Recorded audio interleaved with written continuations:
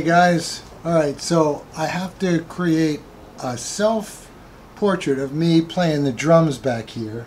So I'm going to use, it's going to be a 3-light setup using studio strobes actually, and I'm going to gel 2 of them. Anyway, so I'm just going to go about setting it up and then I'll talk about it a little bit. So here we go.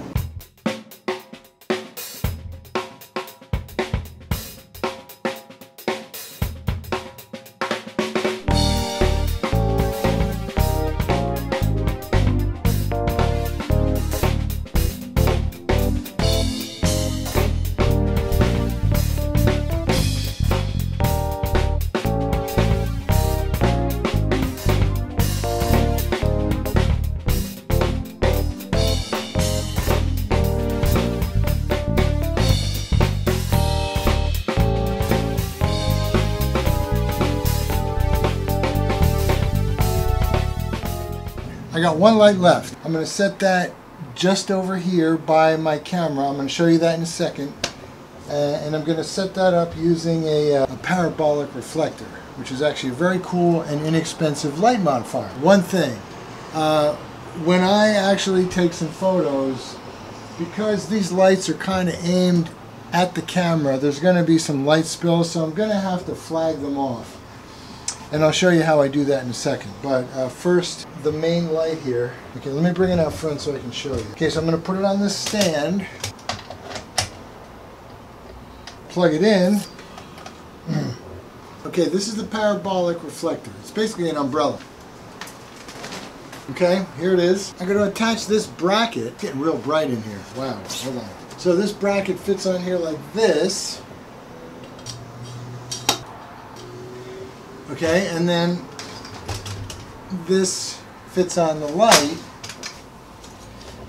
like so. It creates a really beautiful, nice, even, soft light. So it's pretty cool. So I'm going to just set that just over here. Let me show you my camera. Okay, so this is my 6D Mark II, and the reason that this camera is going to work for me is because it has built inside of it an intervalometer, which will take a sequence of photos, in my case 2 seconds apart, so when I get behind the drums I hit the shutter button once, it fires frames every 2 seconds, so that way once I get focused and get my lighting all set and everything, I can just go. So it's pretty cool. I'm going to set this parabolic reflector off camera, so it's going to be aiming at the entire scene, lighting it from the front, no gel, just pure white light. I'm going to take a couple shots without flagging off these 2 lights in the back so you can see that there's going to be a lot of spill in the frame. Okay, so now I have to block the light from coming into the camera. So I'm going to use light stand A-clamp foam core, black.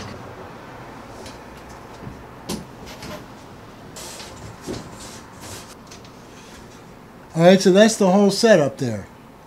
And now I'm going to take some pictures. I'll show you what they look like.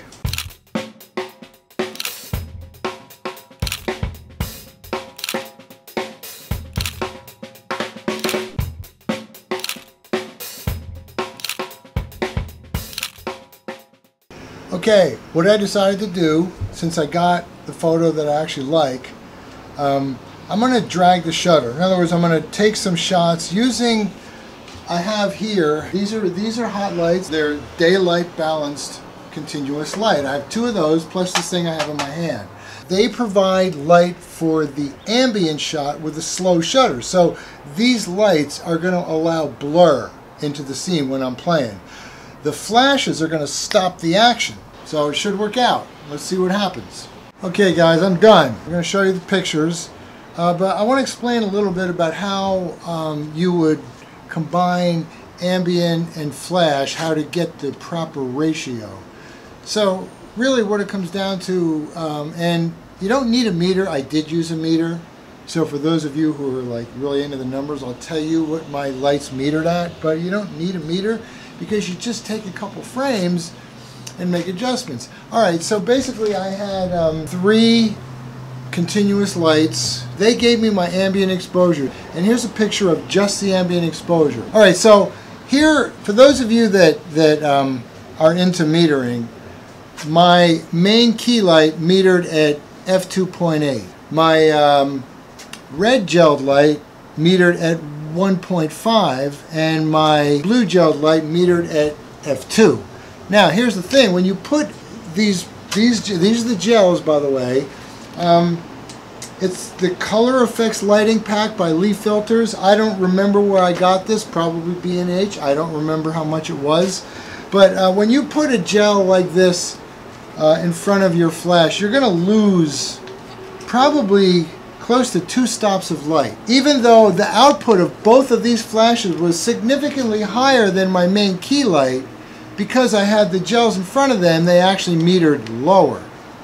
Alright, so anyway, my combined exposure of all 3 lights metered at f2.8. Okay, my camera's exposure was f8, believe it or not, 1/4 second, ISO 100. So why f8 when my combined light ratios were metering at f2.8? In other words, my ambient exposure was providing more light than the flashes. So the point is, the flashes were stopping the action, but I really wanted this to be about blur, so my ambient exposure, which was 1/4 second, was actually getting more light to the camera than the flashes. So for those of you that don't understand metering and what I'm talking about when I say that the overall scene metered at f2.8, what that means is the meter is telling me that in order to get the proper exposure with just the flash output, you should set your camera to f2.8. Well, I had mine at f8, which is 3 stops darker. So I'm darkening my flash by 3 stops from what the meter was saying. Alright, well, again, I wanted the ambient exposure to dominate because I wanted lots of blur. So here are the photos. I chose 2 that were the finished photos.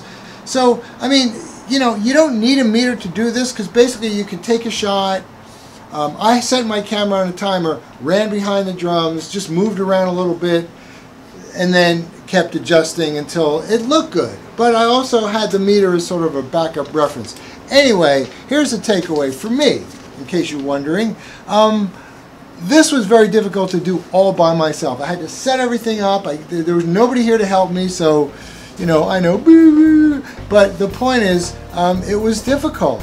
But see, that's good, because when I'm shooting a client and we do something creative like this, it'll be a whole lot easier. All right, so that's it, guys. Hope this was helpful. See you next time.